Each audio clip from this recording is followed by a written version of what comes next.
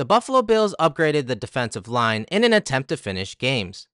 The additions of defensive tackles Daquan Jones, Tim Settle, Jordan Phillips, defensive ends Shaq Lawson, and future Hall of Famer Von Miller have unlocked another level of play to linebackers Matt Milano and Tremaine Edmunds. Milano has always been a playmaker, but he wanted to elevate his game in 2022. Yep, I'm just trying to be dominant this year. Everything I do in the run game, in the pass game, locking people up, making tackles, being all over the field, that's what I'm trying to do. Like a decisive win on every play. Every play. Right. I'm going crazy. And he has dominated. But the upgrades along the defensive line have helped Edmunds play faster. Former Bills linebacker Lorenzo Alexander told me that new linebacker coach Bobby Babich has the linebackers ballin', and I'm going to show you how they are getting it done. Leslie Frazier's defense is a two-high safety defense. They are in two-high shells 62% of the time prior to the snap, which was fourth most coming into week 4. They show a light box 62% of the time, which puts an enormous amount of stress on slot corner Taron Johnson, but also linebackers Edmunds and Milano.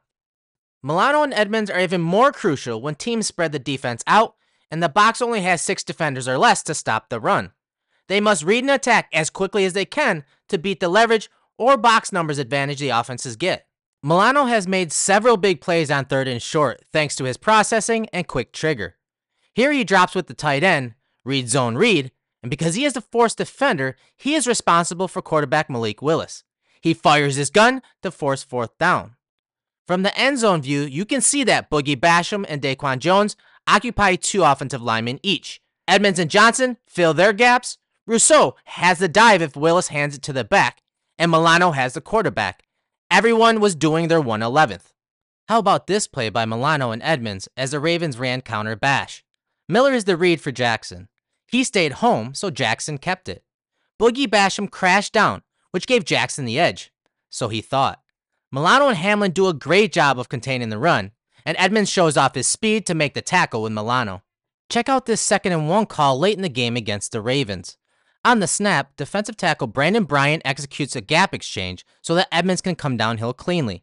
Bryant occupies 3 offensive players. Edmunds fires the gap, which forces the back to bounce it right to Milano. A big stop on the Ravens' final drive. On this duo run call, running back Cam Akers is taught to read the Mike linebacker Edmunds.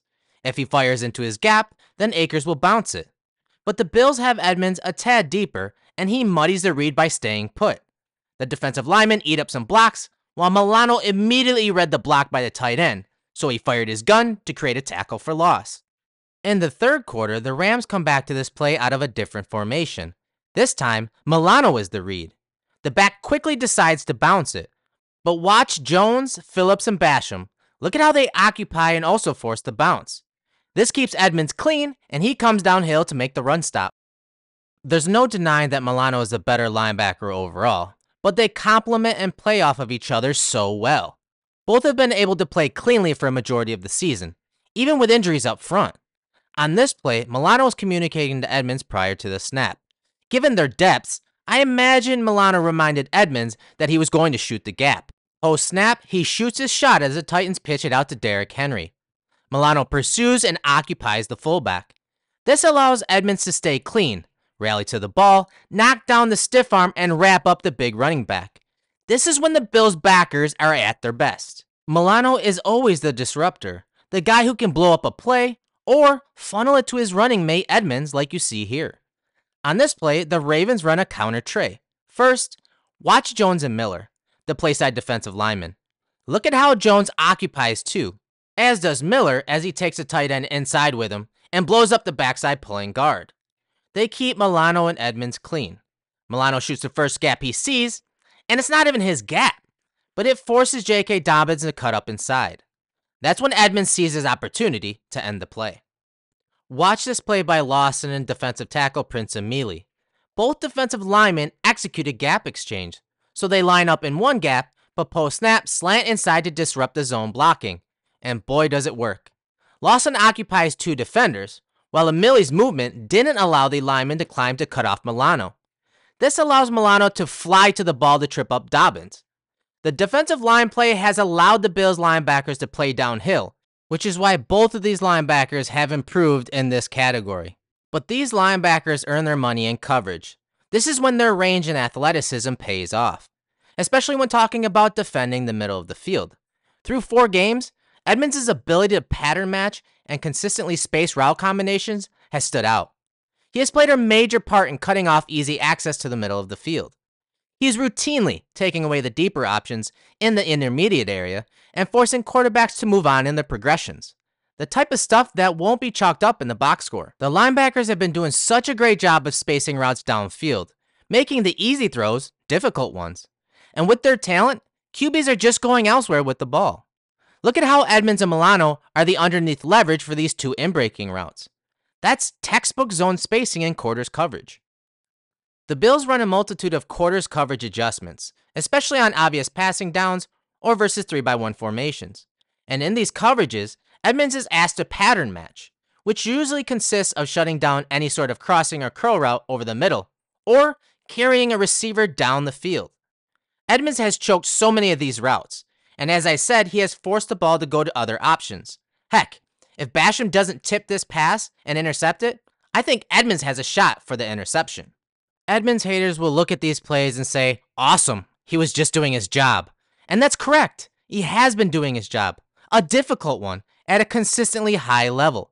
Without his pattern matching skills and God-given abilities, the Bills wouldn't be able to do some of the things that Frazier wants. He has played tight coverage, taken away options, some of which have led to sacks.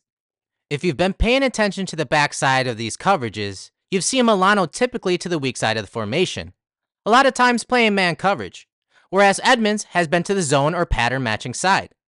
That's why these two are great complements. Milano can match up with any sort of receiver to the backside of formations and shut down receivers. With Edmunds pattern matching on the strong side, helping to defend a lot of real estate over the middle by cutting off or carrying routes, it helps the Bills stay in these 2 high looks to defend the deep passing game. This coverage by the Bills is like poetry in motion. Watch Milano and Edmunds pattern match. Milano carries the slot receiver up the field in stride, ready to cut off or break inside at any moment. Now watch Edmunds. He eyes number 3 and carries him up the field.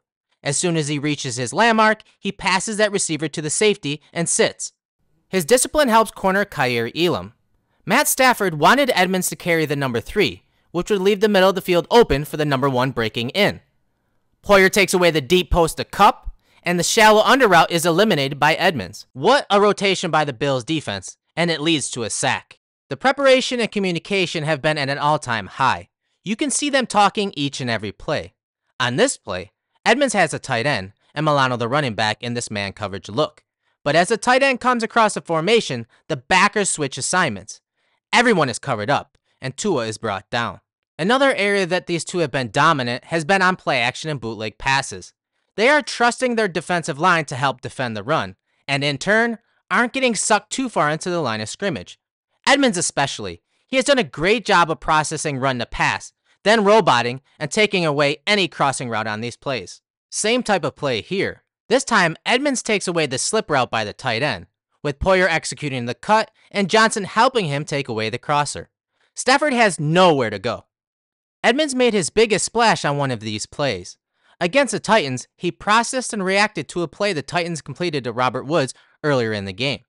Instead of just dropping to his landmark, Edmunds carried the crosser, showed off his range and length by tipping the pass, which was ultimately intercepted by Jordan Poyer.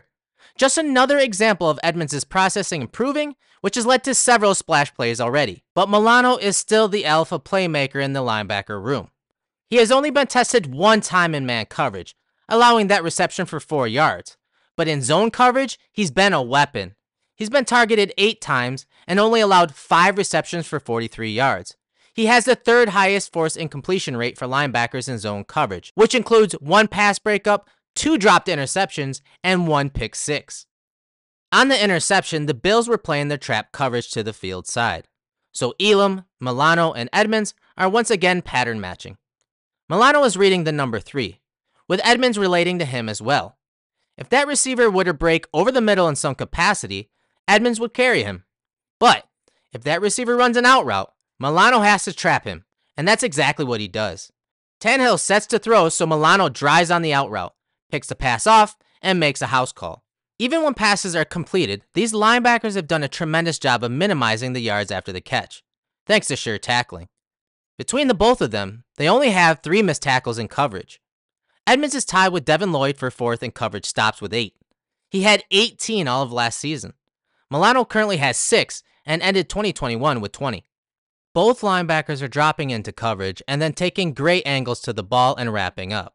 This has not always been the case over the years, but it seems like they are getting to where they need to be, keying the quarterback, then showing off their range to attack the ball carrier. But they are in better control of their bodies when they are approaching the ball carrier. They are scalloping or breaking down and squaring up the offensive player and wrapping up.